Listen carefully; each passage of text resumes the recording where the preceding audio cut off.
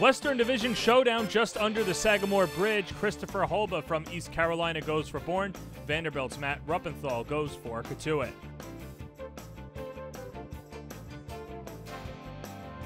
Bottom of the first, Ruppenthal in a jam, bases loaded and one out.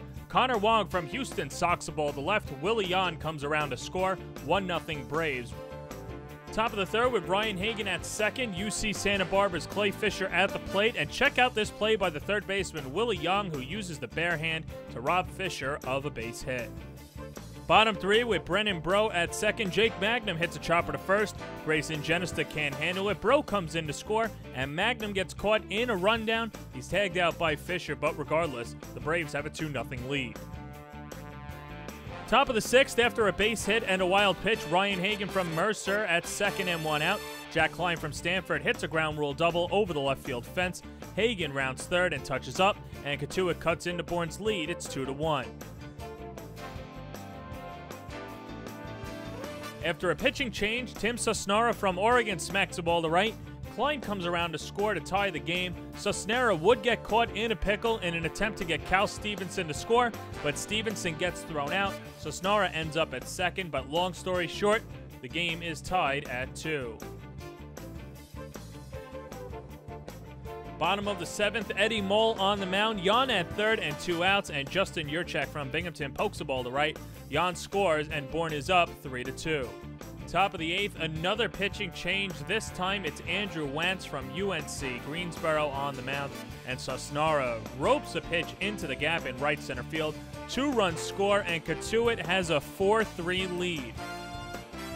Bottom of the eighth, Bourne would answer right back. After Connor Wong hit a leadoff triple, Josh Robertson got the next two batters out, but he uncorks a wild pitch to Jeremy Ironman, and Bourne ties it up at 4. Top 9, Quinn Brody from Stanford at the plate says to Bourne, "I see your 4 and raise you 1. He bloops a single to right. Fisher comes in to score, 5-4 Cotuit. However, in the bottom of the ninth, Robertson would have control problems with the bases loaded, and Cotuit's infield's run in. David McKinnon hits a chopper to second. Hagan can't field it cleanly enough to throw out the runner at the plate. He has to go to first. Connor Wong would fly out to end the threat, but the game is tied at 5. Cotuit would have opportunities to leap out in front in extra innings, and they couldn't cash in. In the bottom of the 11th, Ross Octor from Toledo on the mound. Runners on the corners, and Justin Yurchak bloops a single to center, and Bourne wins this one 6-5.